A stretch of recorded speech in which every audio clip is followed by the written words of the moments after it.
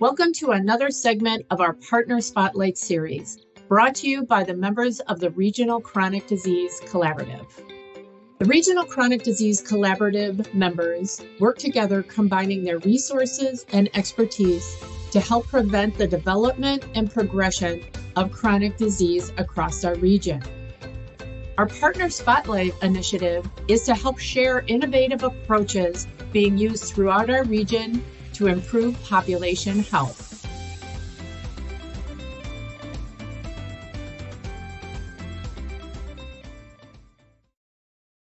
Welcome. I'm here with Jordan Overstreet, a nurse practitioner and coordinator for the Hypertension Program at Bozeman Health. Thank you for joining us today. Yeah, thanks, Patty. Sure. Jordan, describe your innovative approach or program you are setting up. So our program is a multidisciplinary team housed in primary care at Bozeman Health, and our goal is the management and treatment of hypertension or high blood pressure for our primary care patients. Great. And how did you go about this? How did you set it up? So our team was created primarily using nurses and pharmacists in order to manage blood pressure of patients referred by their primary care providers. And our goal was for primary care patients to reach and sustain blood pressure goal at less than or equal to 12 weeks. And the reason for that is there was literature supporting that primary care providers, though they're completely capable of getting their patients to blood pressure goal, just due to lack of access, were taking somewhere between 6 and 12 months for their patients to reach blood pressure goals. And what does the workflow look like for this hypertension program? Yeah, so patients who are referred to our program are referred by their primary care provider. That provider determines an appropriate blood pressure goal for the patient based on their deep knowledge of the patient, knowing their risks and family history, etc. Once the patient is referred, they are seen either by myself or by a hypertension specially trained RN. And they have a hour-long initial visit with myself or the nurse. And we take a deep dive into their lifestyle as well as history of medications, current medications, side effects, all of these things. And the nurses are especially trained in motivational interviewing. So they're able to pull from their interview certain areas that they feel the patient is ready or willing to make changes, and then they help guide them through making sustainable, lifelong changes.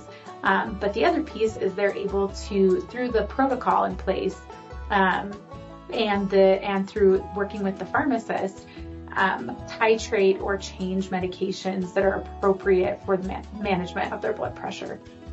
Great. And what results have you found with this program? So our current data has shown that about 73% of patients have reached their blood pressure goal at less than 12 weeks, and the average time to goal is around 9 to 10 weeks to attain and sustain their blood pressure goal. Great. And I think you mentioned something about you were tracking patient satisfaction as well.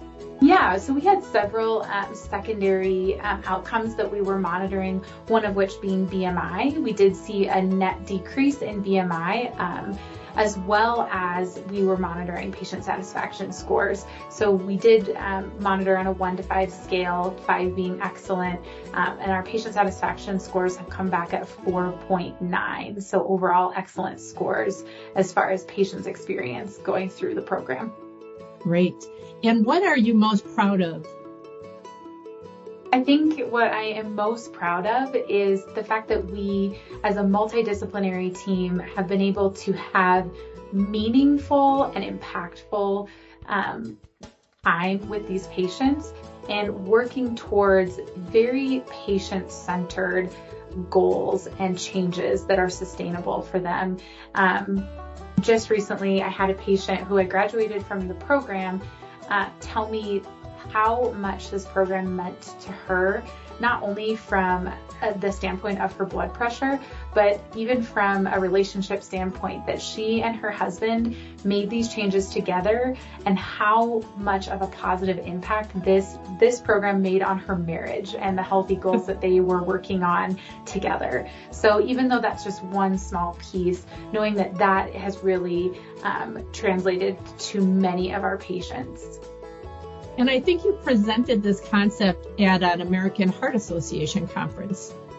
Yes, so we submitted an abstract and we were selected to present a poster presentation at the 2022 American Heart Hypertension Scientific Sessions.